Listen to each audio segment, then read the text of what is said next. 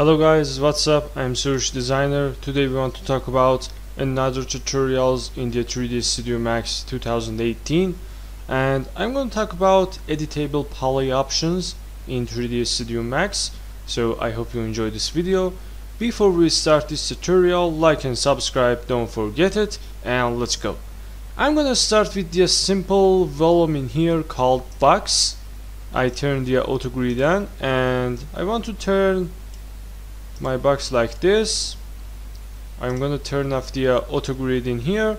If I press F4 on my keyboard, I can see these edged faces in here, and it's really helpful in 3D designing and other type of things.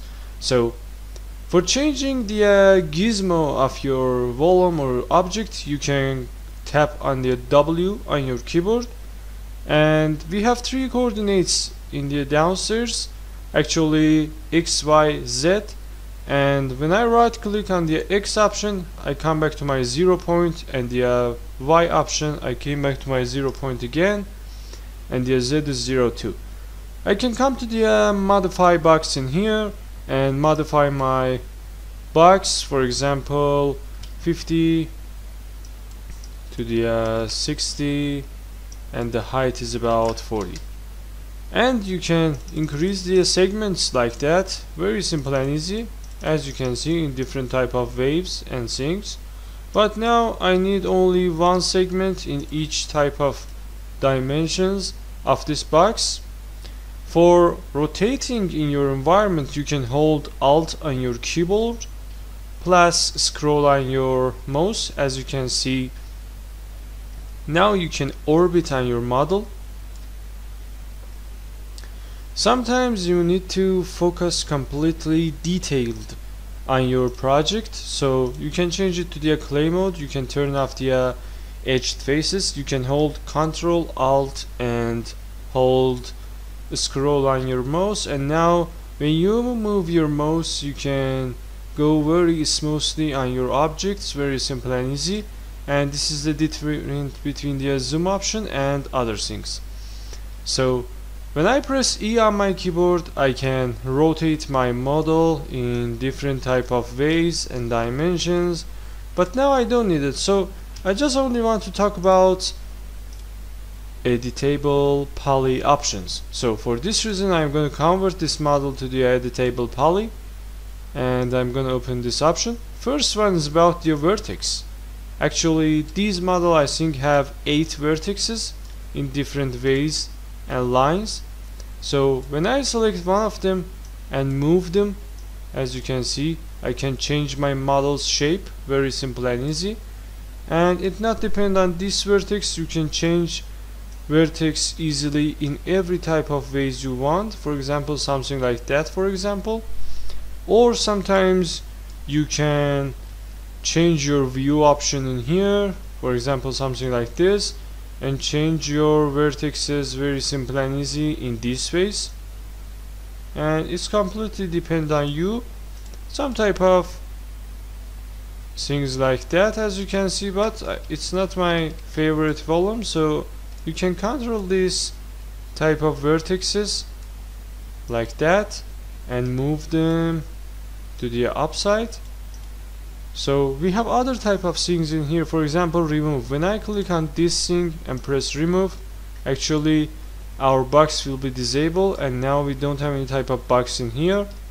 Or when I click on the brick, now I have 3 points in 3 dimensions like this, or like this, another one like that.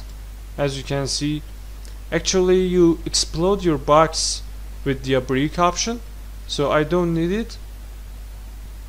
Another way we have is the edges. You can select all of the edges with each other at the same time, and for example make them a little bit smoother than the past. So you can increase the segment number and control the chamfers amount and press OK.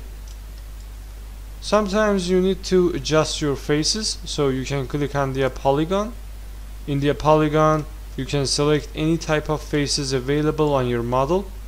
For example, these top face is good, and I want to change the things on it. For example, I want to create a bevel, so I can click on the bevel option in here. I can control the heights and change the bevel's outline like this, and decrease it to the inside or increase it to the outside, and press OK.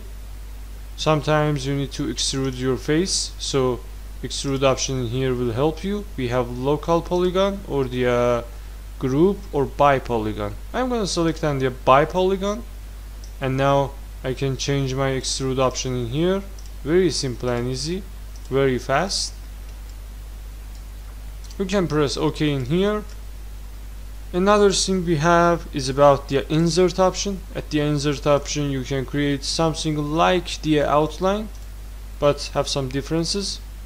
In the outline option you only can change your outline radius, and other type of things in here is really useful, and I will talk about it at the next sessions. So for example, I select this face and now I want to move it. As you can see, we can move it very simple and easy like that. So you can come back to your editable poly in here. You can turn off the edged faces in here.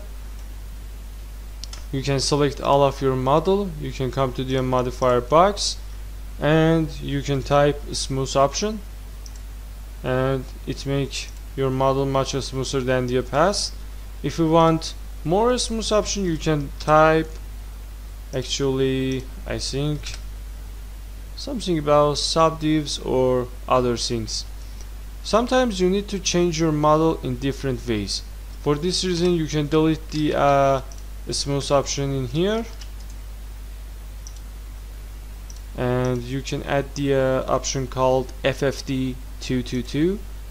In this option, when I click on it and control the points, as you can see, we can change the model without any type of breakable things in different ways, and it's depend on you how you change your model, but it control the points in some type of places in 3ds Studio Max. For example, something like this, as you can see, and this type of options is really useful. So at the end I can change it to the clay mode to see more details on it. As you can see, for example, this is one of the shapes we created with the box option and editable poly or the FFD. I hope you enjoyed this video. Like and subscribe, don't forget it, and goodbye.